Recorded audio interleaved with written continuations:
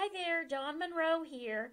If you find yourself repeating steps every time you start new files, then I really want you to think about starting to create templates so you can start with already elements created on your document. So here I've got a document and this is in Microsoft Word, and I've gone into the header. I just did a double click here. I'm in the header and I inserted my logo. And then I am double clicking, I'm getting back into the document, and now I want to save this as a template file with my logo already built in. Let's look at another thing before we do that. Let's go to the Design tab and make sure I've got the theme that I want. This includes my styles, my fonts, my colors, because I want all of my branding colors, like even when I go to the Home tab, I want to see those theme colors everywhere I go. Or if I were to insert a shape and draw something in, when I go to look at the shape fill, I want my brand colors, and I bet you do too.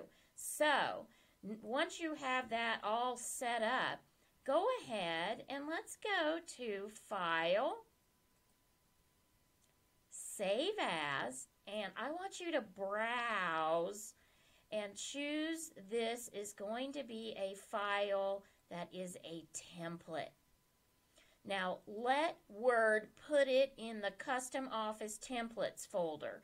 We want it to know where all these templates live so that when I start a new document and it's looking for my personal templates, it knows that this is where to go to show me those. And so we will call this sample logo header. Okay? And I'll say save. And then let's see how this works. Let's go ahead and close this one and go File, New. Instead of going just to the blank document, I'm going to go down here to Personal. The templates are, there's many that Microsoft has for you, but what I want to do is see, there it is, way down here, Sample Logo Header.